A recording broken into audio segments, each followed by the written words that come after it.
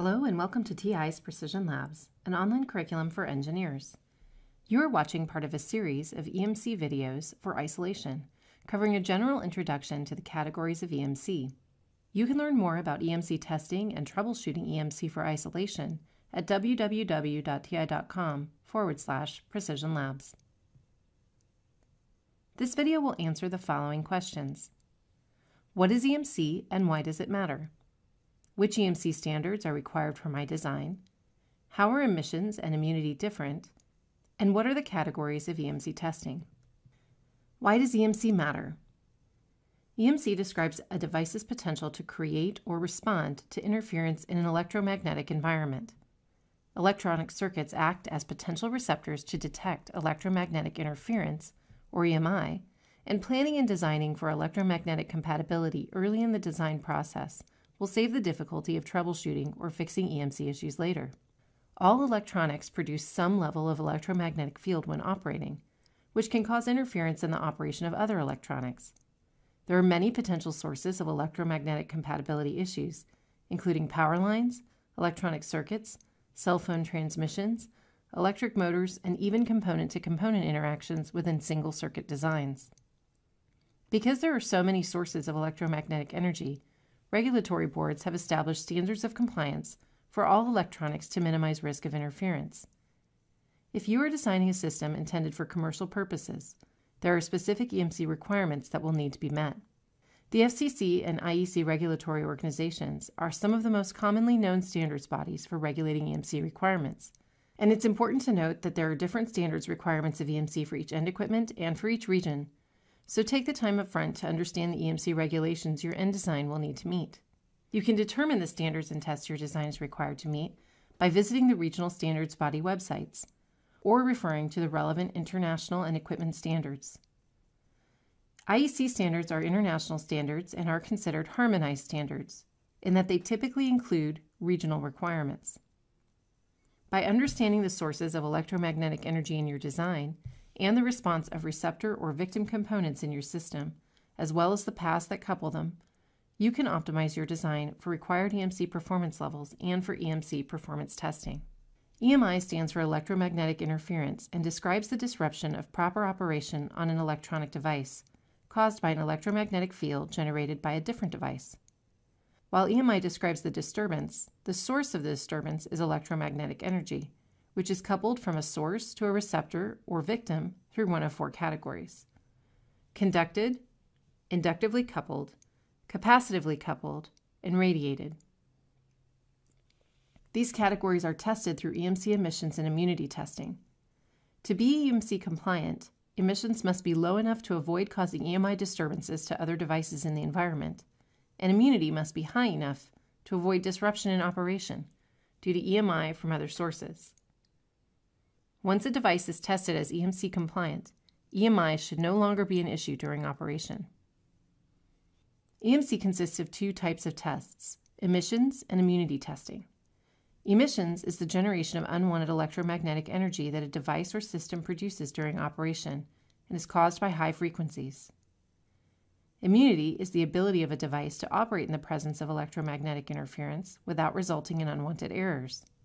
Because all electronic circuits radiate some level of energy that have the possibility of radiating or conducting unwanted energy, steps must be taken in design to minimize emissions and increase immunity. Emissions may be more prevalent depending on the architecture of a device. For isolated components, integrated isolated power solutions require close evaluation of emissions due to internal switching, while digital isolators do not typically contribute significant emissions. Because of the high-frequency switching used in integrated power and signal isolation devices, long cables in the system or larger PCBs could behave as antennas and pick up this noise. To solve this, one can implement common mode chokes to capture the unwanted noise and steer it to ground, operate at lower power supplies, use filters, or use PCB layer design techniques to reduce emissions. Ultimately, the amount of emissions measured will depend on PCB design and test setup, and for this reason, good layout practices to separate potential interactions, well-managed power supplies, minimize current loops, and understanding potential sources of emissions will help to ensure that at circuit level, possible disruptions are mitigated. EMC measurement for emissions includes both conducted and radiated tests. Radiated emissions describes the unintentional energy that escapes from the component or system in the form of electric, magnetic, or electromagnetic fields. The permissible levels of radiated emissions generated by an end product are regulated by numerous governing bodies, and this table provides a view of some of the most common standards for a given product sector. Commercial products must be carefully designed to minimize the amount of EMI produced during normal operation. Conducted emissions describes the unintentional energy carried on the power lines or attached signal lines. When conducted emissions are coupled into nearby conductors, they often result in unwanted noise or operational errors of EMI within the system. Equipment is classified as groups 1 and 2, with delineation between general purpose and RF-specific applications. Additionally, each group is further placed into 2 classes. Class A equipment is for commercial use and Class B for domestic, and each group and class standard includes conditions of frequency, detection, and test methodology. Immunity is measured through continuous and transient tests. Continuous tests include conducted, radiated immunity, and simulate interference over a sustained period of time. Transient tests include EFT, ESD, and surge, which simulates shorter bursts of energy and disruption. Radiated immunity simulates the ability of a device to function without disruption when exposed to different external electrical field sources, such as from a cell phone or a router. These disturbances are induced in an RF field in the range of 80 MHz to 1 GHz and are defined by IEC 6100-4-3.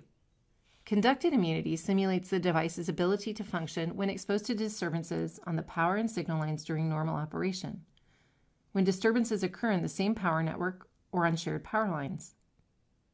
Sources of disturbance for conducted immunity might be capacitive or inductive coupling, and disturbances are induced through an RF field defined by IEC 6100-4-6. EFT quantifies a device's response to high voltage and high frequency electrical fast transient events that happen in shorter periods of time. ESD, or electrostatic discharge, can affect conductors and exposed parts if they come in contact with human operators during operation or maintenance. And surge quantifies the response to significant high voltage events, such as potential lightning strikes that can couple indirectly through power lines. The IEC transient immunity testing is used to measure the operational response of a device under these 3 primary categories of transient immunity. It's important to note that there's a difference between system and component level testing. System-level transient immunity testing emphasizes the types of transient events that may occur in an end system's operation, and they're typically not representative of the events seen directly by a component. For this reason, transient immunity testing for components and systems varies significantly, with system-level IEC testing demanding much higher test voltages than component-level tests. This means that for a system-level designer, you must account for component-level limitations within the design. Because isolation devices serve most commonly as safety and protection functions, many component manufacturers provide additional testing for isolation components under the system-level IEC transient immunity test conditions as a means of providing added confidence to the system designer for EFT, ESD, and surge voltage. EFT, or electrical fast transient testing, simulates the switching of inductive loads in the real world, such as interruption of inductive loads or relay contact bounce. The tests performed inject a specific pulse profile of defined duration and amplitude into power, signal, and earth wires of an isolator, either through direct or capacitive coupling. There are different profiles of EFT pulses for different standards. The pulse waveform is defined by IEC 61000-4-4, using the pulse profile shown here. Isolators with poor EFT performance may exhibit bit errors, reset, or damage to surrounding hardware. ESD, or electrostatic discharge, is the transfer of charge between 2 objects that are at different potential, and it's caused by contact or an induced electric field. Surge testing is used to verify device immunity to very high voltage impulses over a short period of time, and it's required for isolators. Surge events can result from power faults, switching from reactive loads, or indirect lightning strikes. For isolators, the surge waveform is defined by IEC 61000-4-5, and the amplitude of the test voltage is determined by the isolation rating of the device. Note that passing a surge test at levels greater than 10 kV has been widely used as the gold standard for achieving reinforced isolation, though system-level standards allow for lower values of surge capability for systems with lower line voltages. You can learn more about high voltage reliability and testing for digital isolators in the TI white paper enabling high voltage signal isolation quality and reliability, or by watching the video series, What is High Voltage Reinforced Isolation, on TI.com.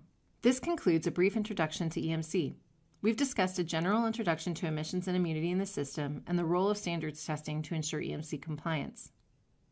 EMC describes operation in a shared environment with respect to emissions and immunity. There is a set of minimum requirements that must be met by all commercial systems, which include emissions and immunity testing, and understanding the origins of emissions early in your design process will help to manage for best EMC performance, saving time and money in the development cycle. Emissions describes EMI contributions and are tested through radiated and conducted emissions testing. And immunity describes the response to EMI and includes conducted and radiated continuous tests, as well as transient tests for EFT, ESD, and surge. For more resources on EMC, please visit www.ti.com. Please continue watching to take the online quiz. True or false? All electronics, including digital isolators, produce some level of emissions, so all components must have emissions data that meets IEC emissions standards. False. While all electronics do produce emissions anytime an electric field is present, for most digital isolators the level of emissions is negotiable, and emissions data is typically not necessary to meet IEC standards at a system level. For isolators with integrated power, emissions become more significant. For this reason, manufacturers will often provide emissions test data for isolated power devices. Why are electromagnetic emissions a concern for isolated integrated power devices? High-frequency switching is used in integrated power and signal isolation devices, so long cables in the system or larger PCBs that can behave as antennas can pick up this noise. For details on implementing common mode chokes to reduce noise using integrated power and signal isolation devices, you can read Low-Emission Designs with ISO W7841 Integrated Signal and Power Isolator on www.ti.com. To meet system-level IEC transient tests, are isolation components required to be tested at system-level transient requirements? No. Component-level transient testing does not guarantee that a system will pass IEC, ESD, or surge testing. This must be planned for and designed at the system level. Using components with higher ESD and surge ratings may help to provide added confidence to the system designer by minimizing contribution to EMC transient test issues. Thank you for watching. You can browse additional isolation resources at www.ti.com/isolation.